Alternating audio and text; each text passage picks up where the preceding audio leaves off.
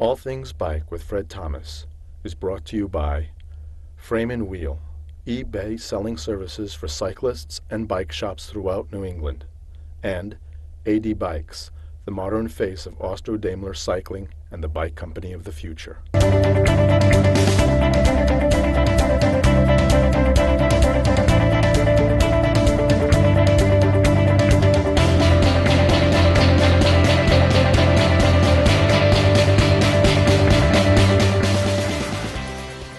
Hi there, everybody. I'm Fred Thomas, and you are watching another episode of All Things Bike, a new program about the bicycle, the culture of the bicycle, and the people and the organizations that make the bicycle community roll, here and away. We have a great show for you tonight. We will be speaking with Kim Chamard of the Trek Across Maine, and Melissa Walden of Cycle the Seacoast. So let's get right to it. Melissa. Nice to meet you. How do you do? Fred Thomas and for having us. Thank you guys for coming down. It's great to have you. Well, let's just talk about these two rides. Kim, you're affiliated with the Trek Across Maine. Yes. Melissa, you're affiliated with the Cycle the Seacoast. Yes. Let's start with you, Kim. Tell us about the ride. What should we know? Well, we're going to be celebrating our 32nd annual ride this year. And what we really always like to say, people aren't always familiar with the fact that right. Obviously the money raised from the Trek Across Maine supports the American Lung Association, right. and it is the largest fundraising event of its kind in the entire nation for the Lung Association. So right here in Maine, we raise the most money out of any other event in the country, and so we're so proud of that. Amazing. How did that happen? I mean, did someone from the American Lung Association sort of start riding his bike in Maine 30 years ago? Or it started off what's the very story? small, Right. And actually one of the gentlemen that worked with us for a number of years, he just retired, Ed Miller. Wow. A lot of people around the state are familiar with him. Wow. He was kind of involved in the beginning stages of it, and I think that the first ride had between 100 and 200 people, Right, something right. like that, and it was all completely self-supported, Right. very low budget, very low key. But why was it Trek? I mean, that suggests that they're walking. I mean, was it? I mean, because now when the Trek Across Maine comes up on the web, sometimes I think of Trek bicycles or Star Trek. Yeah. And then I think it's the Trek Across Maine. But so they started off with bikes. Yes. They weren't walking or hiking or anything. No, they've always been cycling, and it's always been 3 days across the state. We've Right. had numerous finish lines over the years. Right. They've been in Rockland, they've been at Owl's Head, and they've been in Belfast, yeah. at the Samoset Resort. So it's kind of moved around a little bit, but Yeah. we're pretty well set in our home in Belfast now Right, as our right. finish line. They're so good to us there, and we really enjoy having right. the finish line actually be there. So we start at Sunday River Ski Resort Mm-hmm. for the first day of the event. We traveled to the University of Maine at Farmington for an Right. overnight stop. Then we travel from Farmington to Colby College in Waterville for our second overnight stop. And then we finish up the weekend on Father's Day every Right. year, so Sunday Father's Day, right along the water in Belfast. And it's beautiful right down in the park, Right. right middle of the city. It's a great place to be. Wow. So it's 3 days, Yes. 186 miles. Yeah, 180 miles 180, approximately, give or take. 180 miles. Wow. Well, that's good. So we're going to come back to some of the details on the Trek Across Maine. So how does that? I mean, how does the Cycle the Seacoast compare? The Cycle the Seacoast is a totally different ball game. Right. It's more for the one-day cyclists that don't want to go for a 3-day ride. Yeah. So Tour de France versus right. like Milan-San Remo. I'm talking bicycles here. Sorry, but go on. okay. You're right. One-day event, right? It's a one-day event, but it's really great because it's good for the beginner cyclists because we have a 25-mile route. We have a 50 for the intermediate, Right. and then we have 100 for the avid cyclists. Guys who feel like they've got to prove Right. something. And it's early in the season. It's May 1st, so it's a great first ride of the season because typically people aren't really riding a lot in April, Right. depending on what state you're in. Like today, for example, Right. snowing. So it's really great, and in the same aspect, all the money that's raised, it goes to the American Lung Association. So Right. Kim and I work together on both events, actually. I primarily do cycle the Seacoast and for the trek across Maine. Now, have you both done the rides yourselves? Have you done the trek across Maine? Never. I'm not actually a cyclist myself. Okay. I think the last time I was on a bike was probably in middle school. Well, there's still time. There's still There's time. still time. And you didn't forget. Maybe someday. I mean, working at the event is, I think, sometimes harder than actually I'm sure riding it it. is. I bet. Kind of managing all the logistical pieces. I bet.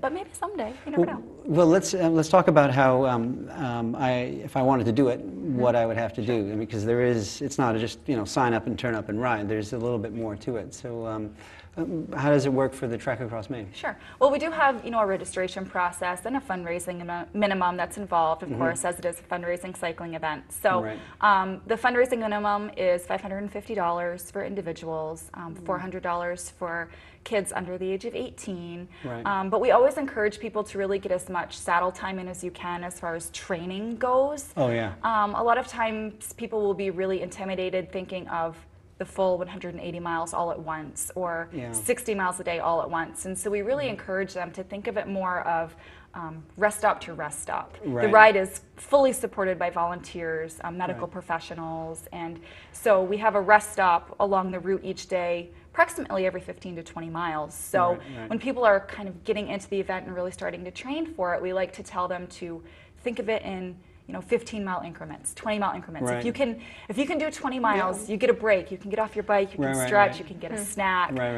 So we really encourage people to think of it that way. And really, if you're able to get your seat under you and get training in those muscles and really get prepared that way, it's going to make the actual event itself a whole lot easier. Right. And does that resonate with you and the Cycle the Seacoast? Because it's a smaller thing. It's a classic. It's a one-day event. Right. Yeah. I mean, definitely, I would suggest a little bit of training beforehand. With it being so early in the season, it's a little bit harder. But that's what indoor spin classes are for, I guess. Yeah, right. And the trainer. But then how about some tips on, let's say I sign up and then I need to raise $500. I mean, how do I do that? I mean, well, it's actually, since it's a smaller event in a one-day ride, the minimum fundraising fee is much lower. Oh, okay.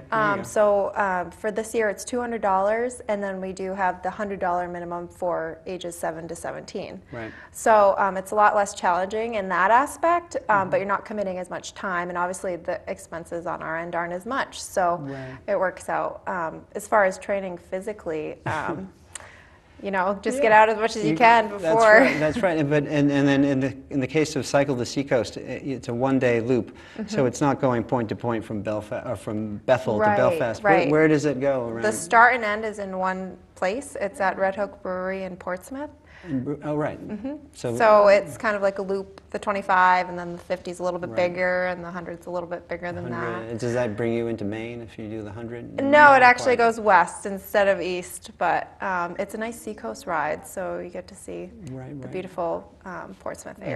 It's a great area. Now, what else? Is there anything else that we should know about the trek across Maine for like this year, for example? I mean, I think there's normally the 3-day, but then there's the 2-day. Yeah, the 2-day option is new this year. It's sort of always been something we've offered sort of behind the scenes for folks who maybe signed up to ride all weekend and for whatever reason they couldn't get Friday off from work, their kids may still be in school, whatever happened that way. And so we actually decided this year to really make it a more permanent fixture of the event, something people could actually sign up for at the beginning, is only to commit to those 2 days rather than 3. So the fundraising minimum is a little bit lower for that, $450. And they will start their ride right at Colby College. They'll ride a shorter loop around sort of the Waterville, Oakland area that day, and then finish in Belfast with all the other cyclists. Right. That makes sense. I did the trek across Maine, but I did it in one day because I don't like to camp. I'm not a camper, and it took all day, and I had support, but I can see how the Colby Loop is a little bit more accessible. How about with the Cycle the Seacoast? We're sort of wrapping things up here, but are there any changes or any? There's no changes. This is our 7th year. No major changes. We have had it in different areas, kind of like the trek. They've switched up the area a couple times, but same route for the most part as last year. That's good. The fundraising minimum has been dropped a little bit. And registration is soon, right? Or You can register at any time. You could actually register the day of the event on May 1st. Perfect. Yeah. Obviously, if you're a planner, you might want to do Yeah, beforehand, but there's no sleeping accommodations typically Yeah. unless you're, pretty far away. But right, and that's the same thing with Trek Across Maine. You can. Yep, You sign up there. registration, our online registration closes on May 20th, but we Right. do still accept registrations after that point by calling and emailing. We do have a variety of volunteer opportunities as well for people who maybe aren't ready to either do the fundraising or ride the full 180 miles. Right. And then there's tons of information on our website, biketreknewengland.org as well. And then the dates for the trek this year are June 17th through the 19th. So it's Right. always on Father's Day weekend. That's every year. right. Yeah, I mean, I wonder is that to get to? Is that for Dad? I don't know, but anyway, that's great. Look, thank you so much. Thank you so much Kim, for having us. coming down. No, my pleasure. Thank you, you. Melissa, for giving us the overview on those two great charity rides. That is all we have time for today. If you want to learn more about these great charity rides, you can check out the Trek Across Maine on Google and Cycle the Seacoast. You'll find everything you need to know there. And if you'd like to know more about All Things Bike, we're on the web at allthingsbiketv.com, and we're all over Facebook. Thanks so much for watching, and we'll see you next time. Hi, everybody. I'm Fred Thomas, and you are watching another episode of All Things Bike, a new program dedicated to the bicycle, the culture of the bicycle, and the people and the organizations that make the bicycle community roll here and away. We are speaking with Sue Tidd of the Bike MS Great Maine Getaway, and with Wade Anderson, a regular and dedicated participant in Bike MS events. Sue, Wade, welcome to All Things Bike, and thanks so much for coming down. Thank you, Fred, for inviting us. Absolutely, my pleasure.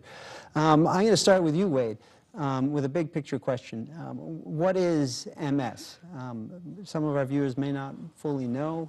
What is MS? That's actually a great question, because the answer is it's everything. Right. It's a disease of exclusion. So everybody with MS has different symptoms, different disabilities associated with it. There's 2 different types of MS, and depending on what you have, you'll have different types of symptoms. Right, there's a progressive form, and then there's something else, There's right? relapsing remitting, which is Right. the one that I have is relapsing remitting. Right. Which is significantly less debilitating than the progressive MS. Right. But you managed to ride a bike and get out and be active, even though you have MS. That's a surprise, I imagine, for most people, because they hear about it and they think it's the end of the world. But it's not true. That's correct. Actually, there's a lot of people that I've had friends call me up, tell me that their friends were diagnosed and thought it was the end of the world and asked me to talk to them. And the great thing is they never even knew. They knew me, but they didn't know I had MS. Right. And when they found out, they kind of looked at it and said, there are more things that I can do. Right. And they got back to being active again and learned to accept it. And actually, a couple of them are on my bike team. Well, excellent. Well, I mean, how has your participation in the Bike MS Getaway, or Great Maine Getaway, but all of the events, how has that helped you personally live with MS?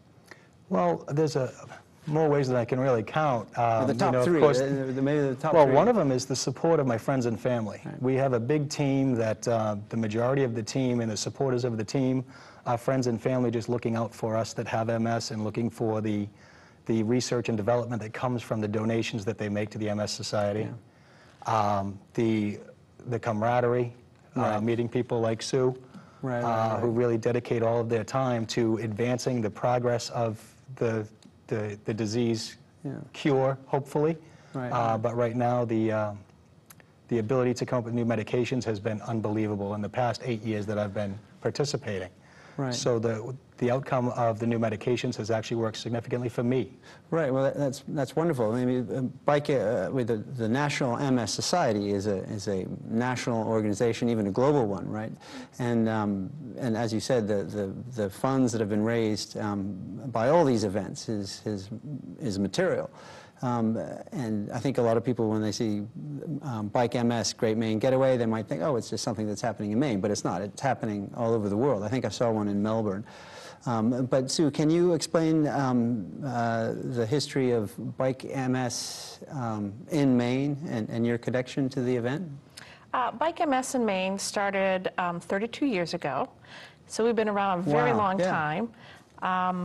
And it's really a way to bring together groups of people who want to do something about MS now, and it's the cycling community. Yeah. And by having a ride that's fully supported and a lot of fun, it brings people together, and it gives groups like Wade's team, Ring Warriors, an opportunity to celebrate Wade and his teammates who have MS, and to support them in a very visible and powerful way. Yeah, that's wonderful, and it's a variety of rides. It's not it's a 2-day event, but you're not going point to point. You're staying in the same area, isn't that right? That's correct. We are maybe a kinder and gentler ride than some, where you just stay at the University of New England in Biddeford, and they have some great dorms set up there, some with air conditioned and linens and fantastic food. And then on Saturday you set out and you can do anywhere from 25 to 100 miles. We have 4 route options on Saturday. Wow. And on Sunday we have 3, and that's 25 to 75. And when you return, you have a fabulous lobster bake. That's right. I hear you. And through the events before and events after. And Wade, so you're planning on doing the 100-mile on Saturday and 100-mile on Sunday, right? Actually, the Sunday is a 75-mile option. If there was a 100-mile option, yes, I would do it. Oh, nice. But yes, the majority of my team does the 100 miles on the Saturday and 75 on Sunday. But we also have people that don't feel comfortable with that distance, and they do what they feel comfortable with, and it's great to have them on. What are some tips? I mean, you've done a lot of them. And if I were to sign up and do it, what would you recommend as sort of smart things to do before you set off on these things? One of the big things is training. A lot of people don't train enough for it. One of the things that we do with our team is, starting as soon as the weather is warm enough, we'll do a ride every Sunday, and we'll contact the team. We actually contact a lot of friends that ride bikes that aren't doing the ride with us, in hopes that they'll do the training with us, and eventually someday they'll be on our team. Yeah, right.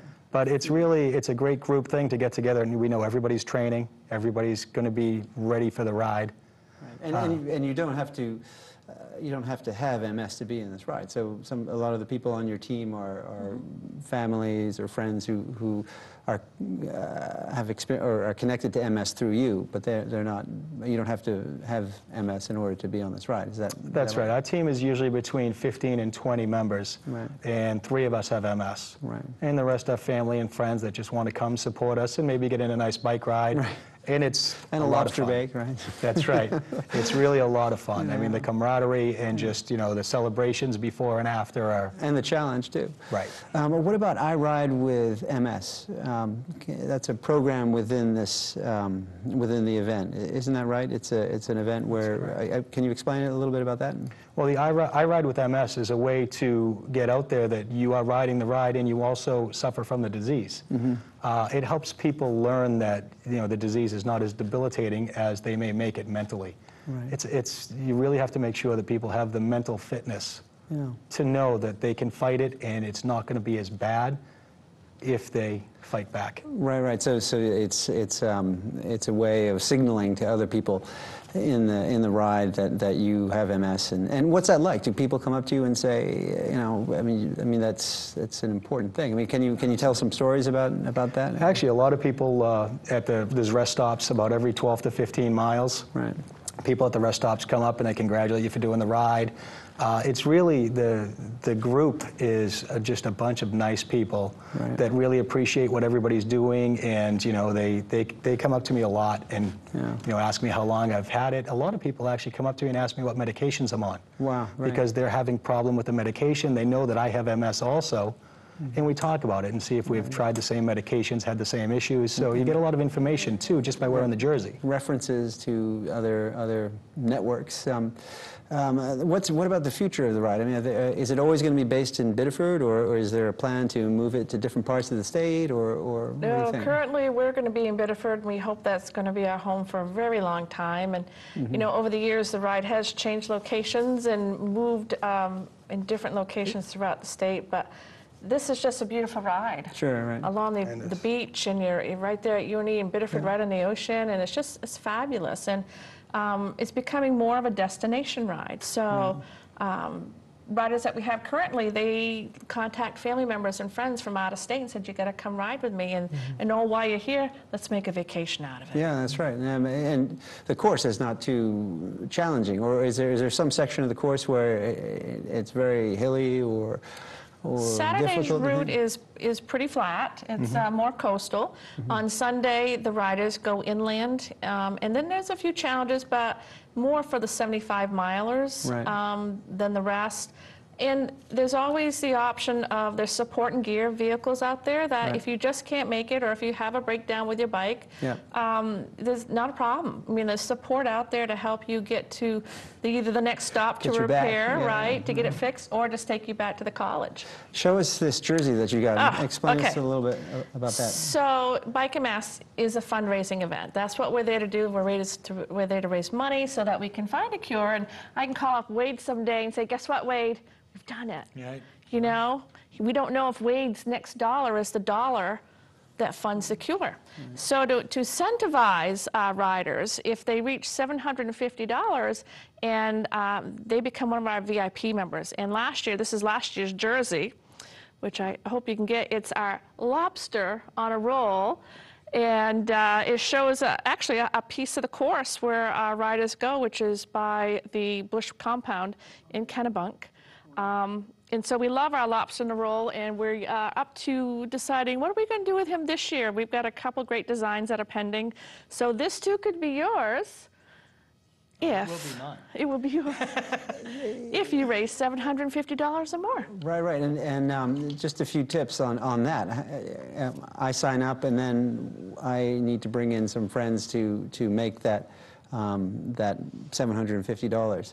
What do I say? I mean, how do I fundraise?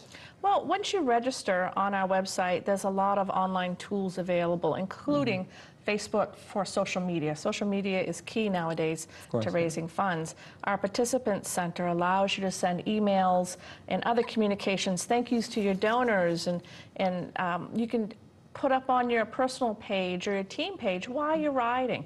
I think that's important to share why you're doing this. And so we have all those tools available. And it really is about reaching into your network, coworkers, people you go to church with, your local community, and asking them to support you in this challenge that you're taking on. Right, so it's very digital. Well, isn't there a virtual ride program? Does that mean you could do it on the trainer? You certainly could. It's for folks who, maybe Wade has a team member that just can't ride this year. They have a wedding or a life experience that's come up, but they still want to fundraise and support Wade, so they register as a virtual rider. I see. And they can still participate. They could still earn this fabulous jersey. Wonderful. Well, tell us, Wade, about your team. This is a brochure. This is the kind of thing that you would put together. Tell us about the team and how many people are on it. And we're usually between 15 and 20 members. Wow. And we basically ask anybody around if they want to join our team. We tell them about the fundraising, which the minimum fundraising is $250. Right. Not insurmountable for anyone. It's you know, and we have members of the team that range between $1,000 and $10,000 that they raise. We have one member of the team that actually is involved with Massachusetts Electricity, and he ends up getting the billboards lit up in Massachusetts during the week of MS Awareness Week. Wow. It's really, I mean, everybody gets involved, and they're really a great group of guys that just get together and just want to help out. And girls. Well, girls now, yes. This is our first year with girls on the team. We're very excited. And your son. Yes. Actually, both of my sons will be doing it this year. My oldest son will be his 4th year. He started as soon as he was 14 years old, the minimum age to do it. And my other son sitting over there is 14 this year, so this is going to be his first year doing the ride. All right, wonderful. So, well, very quickly, is there anything else that we should know? Well, it's on August 13th and 14th, and for more information, you go to our website at bikemsmaine.org, and there you'll find out all kinds of information and our contact information there as well. So you can always reach out to me, and I'm happy to help you. And if you're new and you want some support, I'll connect you to Wade. There you go. Well, we are the team Ring Warriors, and we are always looking for more members, people in the New Hampshire area that want to have a weekly ride that they can train with people. We're there. And we welcome anybody who wants to join our team. Well, that's great. Well, Sue and Wade, best of luck to you both on the upcoming event. And thanks so much for being on the show. Thank you, Fred. Thank you. That's all, everybody. If you'd like to learn more about the Bike MS Great Maine Getaway, you can take a look online and find the website there and learn more. Thanks very much for watching, and we'll see you again next time.